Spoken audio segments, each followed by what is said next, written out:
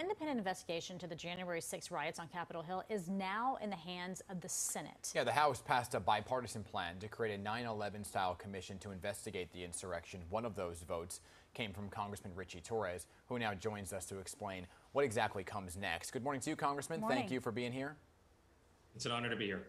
So, Congressman, let's begin with this first. All but one of your congressional colleagues from New York voted in favor of the independent commission, right? Who voted against it? Just tell our audience, and why. My understanding, it was Congressmember Malliotakis. There was opposition, 11th hour opposition from the Republican Party.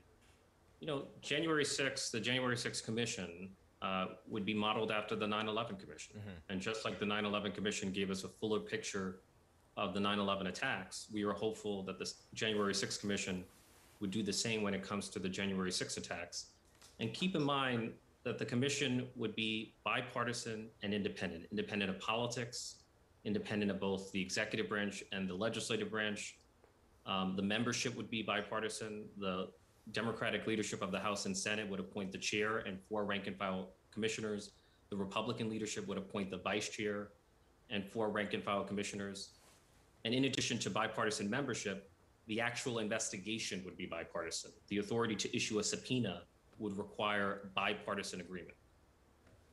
Well, that's the goal, but it doesn't seem like that's truly happening because battle lines are being drawn right now along party lines, with some Republicans really trying to downplay the incident. So what do you think it's going to take to get the Senate to approve this measure, if they can? Well, I'm hopeful that the bill has a path to a filibuster-proof majority in the Senate.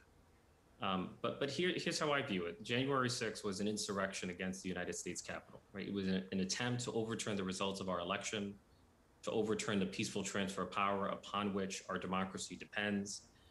And if we are not willing to investigate an assault on our democracy, then why are we here? Like, we took an oath to defend the United States Constitution, and we have to honor that oath not only with our words, but with our deeds. And so when is the Senate expected to vote on the measure? And what happens, Congressman, if they actually don't, if they vote against it?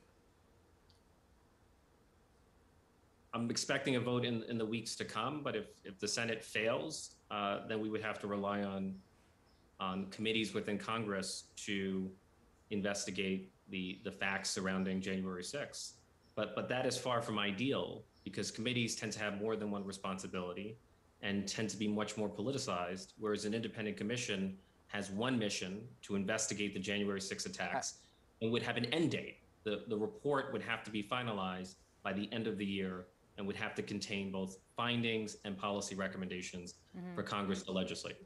All right, I want to shift gears really quickly right now and talk about women's rights, because they're a hot button issue right now, especially in Texas. It just passed one of the most restrictive abortion laws on the books since the Supreme Court actually, now we understand, can overturn possibly Roe versus Wade. So is Congress prepared to act to protect a woman's right to choose?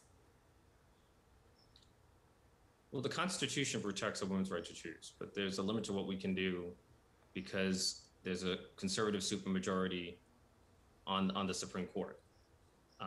And the Supreme Court, the conservatives on the Supreme Court, have been intent on overturning Roe versus Wade since the Roe decision in 1972. So I am deeply concerned. There's a conservative supermajority. There's a Mississippi law that prohibits most abortions in the second and third trimester. And if the Supreme Court were to uphold the law, and there's a case as we speak, it would fundamentally eviscerate a woman's right to choose as we know it. It would change the legal landscape. And for me, a woman's right to choose is a matter of gender equality. Women should have control over their own bodies, just like men have control over their own bodies. Right. Congressman, I want to talk about what's happening here locally, because there's certainly been an increase in anti-Semitic attacks across New York. In one incident over the weekend, a Muslim driver helped get 2 Jewish teenagers to safety after they were targeted by 3 suspects. So first we had the Asian attacks, right? Now anti-Semitic attacks seem to be on the rise. We saw that there was a bill passed by your colleague, Grace Meng, last week against Asian attacks. Do you think we need one like that, stronger hate crime bills on the books specifically for anti-Semitism, and would you sponsor one? We certainly need stronger legislation, but both elected officials and activists have to be mindful of their words. Words and ideas have consequences. And the demonization, the hysterical demonization of Israel as a Jewish state, of the Jewish community, has set off a global wave of anti-Semitic vitriol and vandalism and violence. And we have to lower the political temperature. There's a difference between promoting peace and inciting hate. And much of what I see on social media is aimed at inciting hatred rather than promoting peace between Israelis and Palestinians. So we have to lower the political temperature of our political discourse.